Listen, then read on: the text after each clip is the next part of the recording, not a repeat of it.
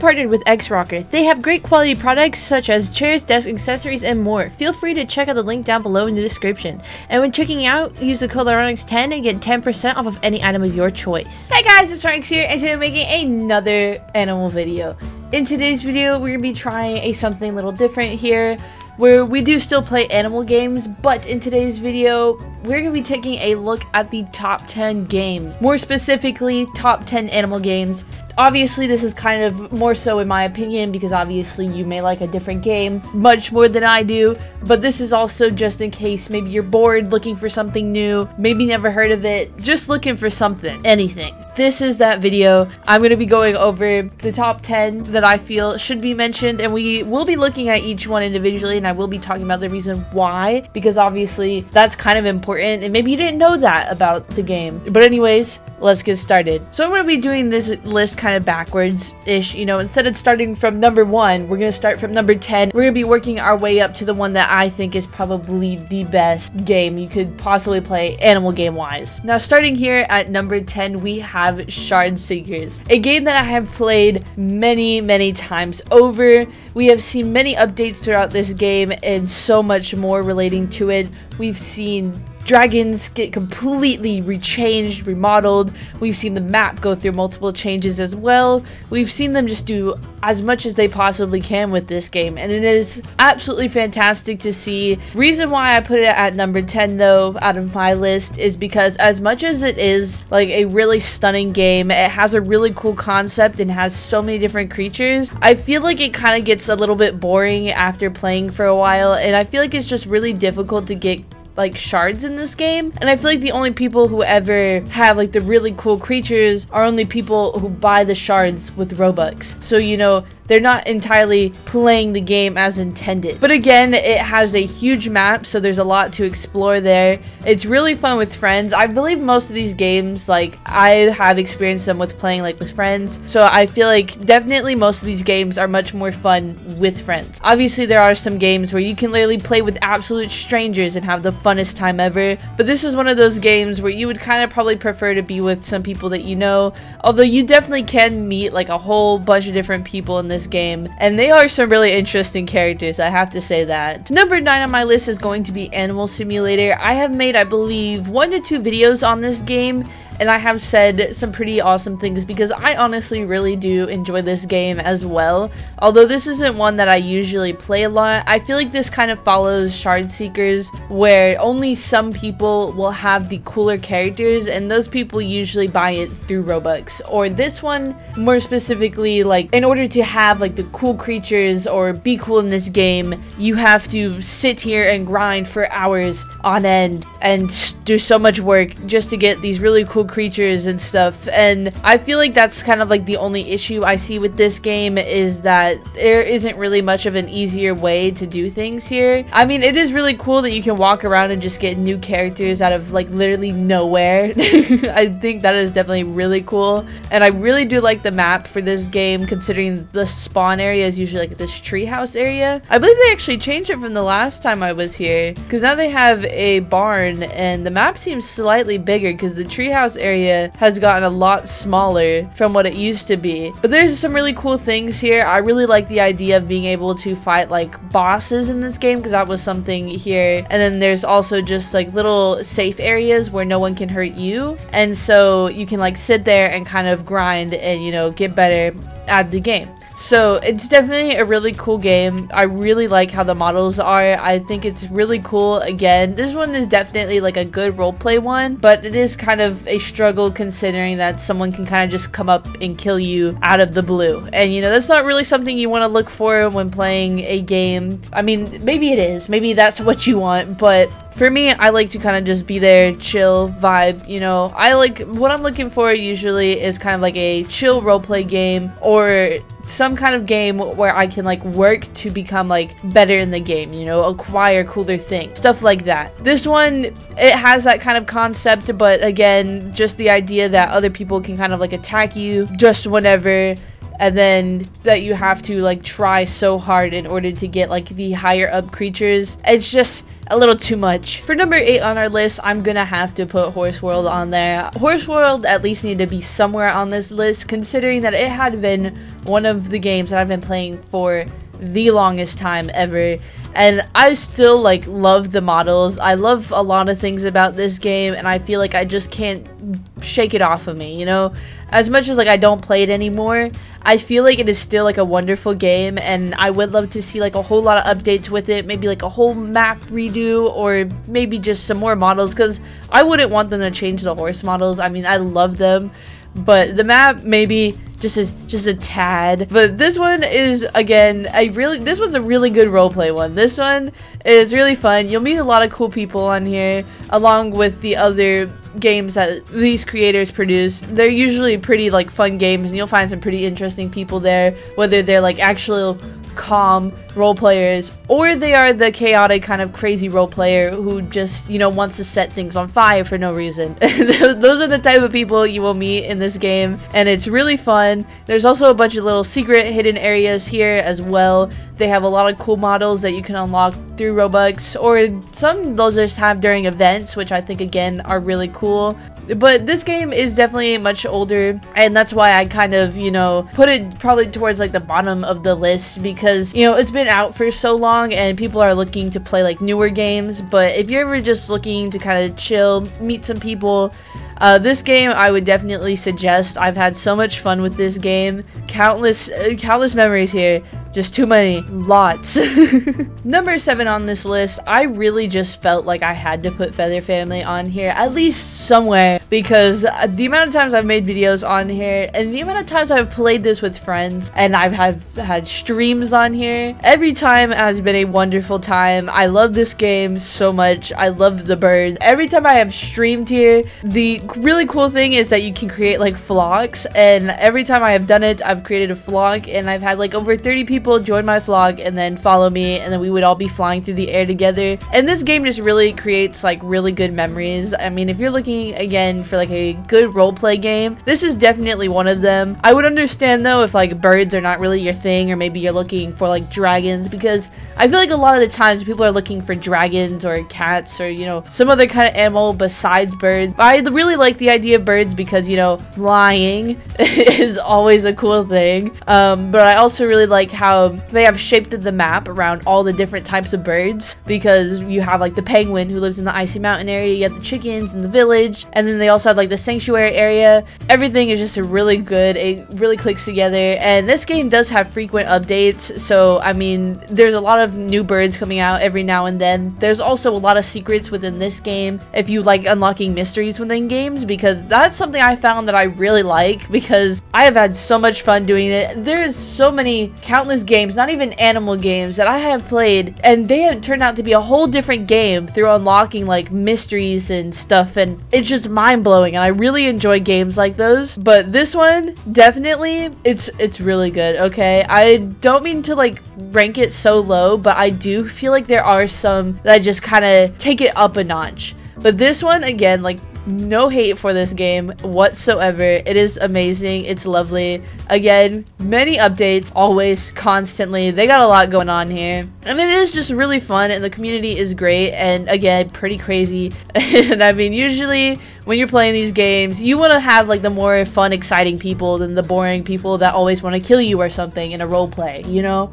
So this one, again, really good stuff. For number 6 on our list, we have Warrior Cats Ultimate Edition. Now, this one, I have too many reasons why I love this game, but also a few reasons why I just, again, don't really have it that high on the list, and, you know, maybe why you probably wouldn't play it yourself. Now, this game has amazing customization. It has a bunch of things you can do with the cats. You can have many different colors. You can do like hair pieces. You can have different types of ears, different types of muzzles, literally anything with the cat design. And that is one thing that I absolutely adore, like taking the customization to a whole nother level where you can literally change the face shape, the ear shape. You can change how much fur is on it. Like, it's just so much that it is amazing to me, and I really like it. Another thing I really like is how big this map is and how much there is to explore and how everything is just really cool to look at. This game does also have pretty frequent updates. If that's something you look forward to as well,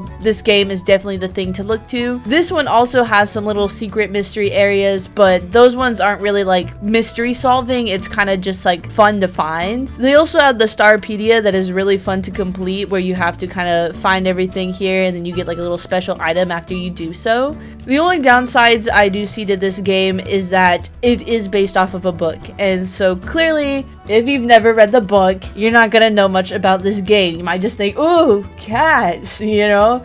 And I mean, that could definitely like get you started on the book and make you really interested, which is definitely really cool that the game could do something like that.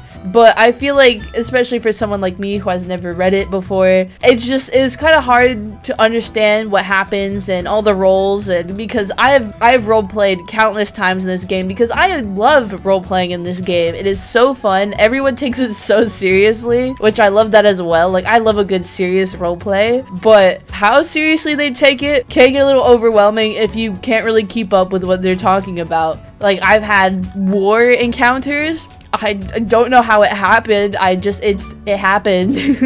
I've had times where there would be like a leader of our clan and then they die and then someone would take over it, and I was like, whoa, again, we're moving a little too quickly. But there's like a whole bunch of different roles, I believe, like within clans, like the leader and the sheriff and all that good stuff, like healers. Again, it's kind of difficult when you have absolutely no clue. Like, what role does what? What is this? Why is this clan here? Why is there different clans everywhere? Why are there cats that are rogue? Why are there kitty pets, you know? It's like, why do these cats hate those cats? Like, they're cats, you know? I feel like I'm kind of like ranting because I don't understand, but it is absolutely no hate towards any of it. It's just my absolute confusion. But again, this game is wonderful. I love the model. They changed it, which I think was definitely like a really cool thing that they did, because I feel like it's always scary to like change the model of a creature in your game, especially since you've had it for so long and maybe people like really like it. But taking that step to change it is always so cool, and I really like this game for always like bringing it to the next level where they will literally change absolutely as much as they want, you know? They have changed the village, they've changed literally everything about the map, kept the layout though, but literally changed everything else about it, which I think again is something really cool about this game. Alright, now Wild Savannah has been put on my number 5. Also, I understand it's really dark, but it's like nighttime and I'm trying to use the night vision because I feel like you can at least slightly see things better. Maybe? I guess maybe not. I'm trying to like look at it from both sides because I know this one shows the real color. This one is like kind of ooh, you know.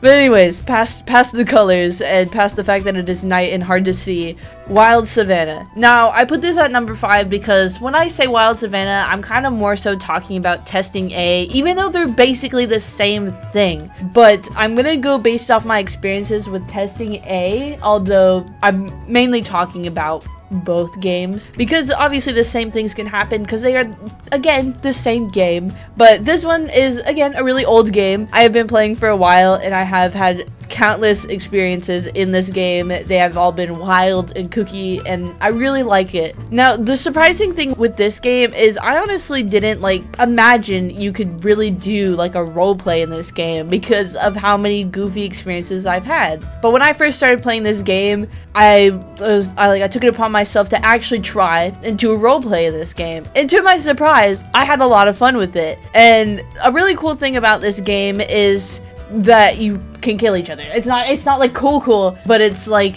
you can actually take the Savannah life to the next level, you know? I know that I mentioned that was kind of something I didn't like with Animal Simulator, but that's also because in Animal Simulator, some people can be like way more overpowered than others, and so it's really like you're helpless at that point. But in this game, everyone has like fair game. You also can like escape from attackers pretty easily. You can reset yourself if you don't like the area you're in. There's just like a lot of plus sides to it. A lot of things that I really like about this game are just like the funny things that have happened, where maybe you find a pack of lions and you're a zebra and they're chasing you around. A lot of the times, most of the people in the chat will be spouting absolute nonsense, and it's just really funny. The map is huge though, which I do see as a slight downside, because again, I get kind of lost in like big maps. Like, this is a map that I will never figure out where to go to get where I want. Like, a lot of the times, because they'll have like distinct little features, but do you see how this place is like a big plain with a bunch of trees? It's difficult to find your way around. So that's a big downside to this game, but I mean, I feel like I see a lot of more plus sides with this game. It's just a really fun game. Just explore, you know, you have a bunch of different models to look at too, but you know, if you don't really like Wild Savannah, at least try testing A out. I feel like for some reason it just has a different vibe. Like, that's where you'll find a lot more of the crazier people. In Wild Savannah, I feel like you'll find the more like calmer role players, if that's what you're looking for. But yes, this game is number 5 on the list. I don't really know if I stated a good reason why or not, but you know, it is. Alright, now number 4 on my list is going to have to be Wolf's Life. Now, this isn't just saying Wolf's Life beta. This is absolutely any Wolf's Life that has ever existed. I believe, like, okay, honestly, in my opinion, once again, this game has been always one of my favorites. I've had so much fun. I am just, you know, blown away through all the changes that this game has gone through. I just remember role-playing in this game so much, having so much fun, exploring, you know, unlocking the wolves, because there was one of their games where you could earn gems, like, through playing, and then you could buy, like, different types of wolf skins through that, which I feel like they are kind of bringing that back, or hopefully bringing it back with the whole paw coin things that they got going on in this game. But again, this game has always really just blown my mind. I've always been really excited to see what they have, although updates have been a little slower with this game, but I mean, that's because a lot's going on and they have been resetting it quite frequently. Like, they have gotten to a point, they're like, okay, this is our model, and then they like completely redo the model, and then they get to a point and they're like, okay, this is our map, and then they completely redo the map, and then they state that they're gonna make many other maps, and then maybe change the model again, and then do this and that, and then you're like, that's so much. And I mean, it's really cool that they're like doing all of this. Like, honestly, I would not change what they're doing, but they're just doing so much, overworking, I feel, and you know, it's just, I feel like they should take a break, maybe just do a few little things first and then move on, and or at least make sure that everyone likes what we're doing and then not reset it, because I feel like resetting it so much just becomes an issue for everyone. But again, I have been really happy seeing everything that they've done.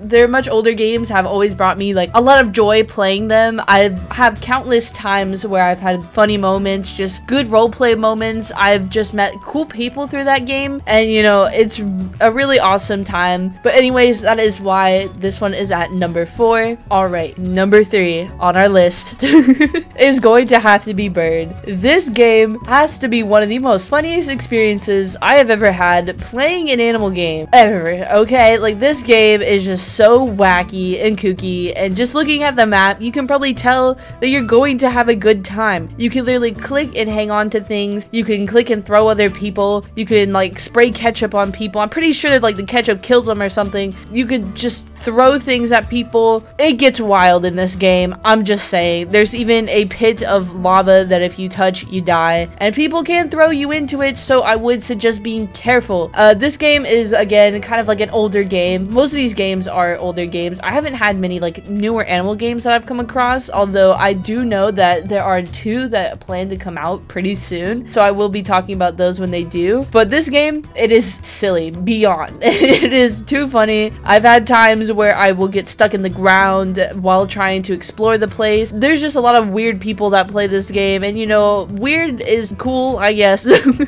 Like, look at this. There is a giant worm in a giant microwave, and you're just a tiny bird, and there's a bunch of other little birds trying to, you know, cook the worm in the microwave. Like, what in the world? There's this paint can, I believe, you can go into, and it changes your color or something. Yeah, there you go.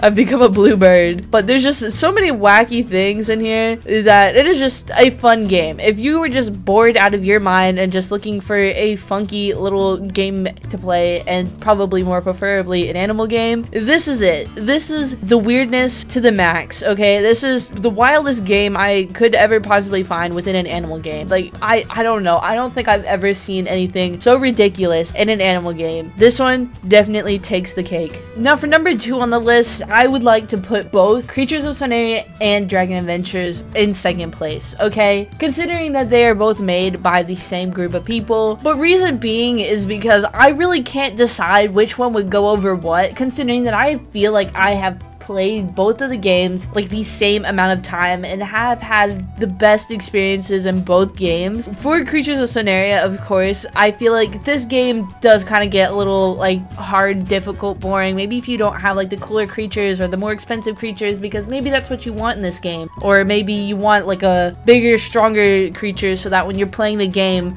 some bigger, stronger creature doesn't come up and kill you, because that's a downside I do see with this game, just like the Animal Simulator one. Bigger creatures, more attack, kill the little guy. Maybe you just want to play this game for fun, have a good role play with your friends, and someone comes along and kills you. You know, it is definitely a big downside. But upsides I see are many fun events within this game, honestly. Every event is really fun, has a bunch of different cool creatures. Also, frequently updates, like way too much. It always has really awesome creatures there. The newer creatures have always, like, all the new creatures have been super amazing, and they're even like redesigning older ones. Like the Bizu has been redesigned. Like, everything is happening so much at one time. But this game honestly makes me so happy. I love trading games. Like, I used to be a big fan of Royal High, and just like any other game that you can like trade in. Obviously that's not something that I do much anymore, or at least I don't like educate myself on the trading. Like, I'll still trade, but I won't be like, yes, this is fair. Sometimes I'll trade like the rarest creature for one that I could have probably bought for like 100 mushrooms, you know? I do goofy things with trading, but I have so much fun with this game, and I'm not even sure like entirely why. Like, I don't even play actually in the game. I literally always go to the trade world and I sit there and I just have a good time trading. Like, that is just something that I do. I'm here to collect the creatures and that's it. Maybe that's what you do. Maybe you're here to roleplay. But this game is honestly just really cool. The countless designs are amazing. Seeing them, you reading about them, you know, getting to upgrade them. Literally everything about this game, awesome. Dragon Adventures, same way, just different things a little bit. The dragon concepts in that game, super amazing. I have never been disappointed with that game, okay? Countless updates to that one too. I live for it. I live for the updates. They also have really cool events. I literally just can't say anything bad about these games, and that's why I put them at number 2. Obviously, there's one that does put itself at number 1, but these ones are definitely deserving of being at the top. If you have never played them, I would suggest checking them out. Like, this is a game that you could probably get yourself addicted to. I mean, I'm just saying, like, you definitely could. There's just so much to it. It's really fun. Now, our last and final on the list, you may or may not recognize this game, is going to be Feline's Destiny. I understand completely that it is an old game, and that it is also made by the same people who made Creatures of Sonaria and Dragon Adventures, or at least like the same one person and then like a few other different people. But this game, alright, listen, hear me out, like, just hear me out. This game, old, it has made me happy since the very first time I ever played it. Like, I used to be so obsessed with this game that I used to buy everything in it. Literally, I would grind in the game, getting coins.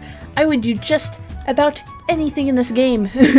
And I love this game, okay? I love the map. Like, surprisingly, the map still just blows me away. Even now, like, I'm like, this map is so cool. I love this little creature here. I love the funky things I can put on it. Like, one thing I look for in a game, my number 1 go-to is customization. If I can customize it, I'm already impressed, you know? If I can change the colors, add fluff, add accessories, I am impressed. And that is one thing that is going to send me over the moon. I used to roleplay a lot in this game, so that's why, again, this one definitely ranks the number 1. This one has never disappointed me.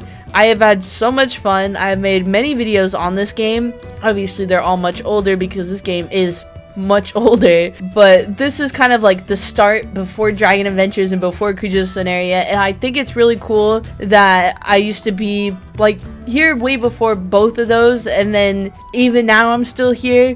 And this game is just, it makes me happy. Okay, like happy vibes everywhere here. It's just a really cute game. I love just role-playing in it. People are really cool. I do understand that it's, again, older and the models may not look how you would want them to, but I feel like altogether it's just really fun meeting new people, getting to customize, getting to do what you want. It's awesome. But that's going to be it from this video. If you guys did like this video, make sure to like, subscribe, Private Light Squad, and I'll see you guys in the next video. Bye!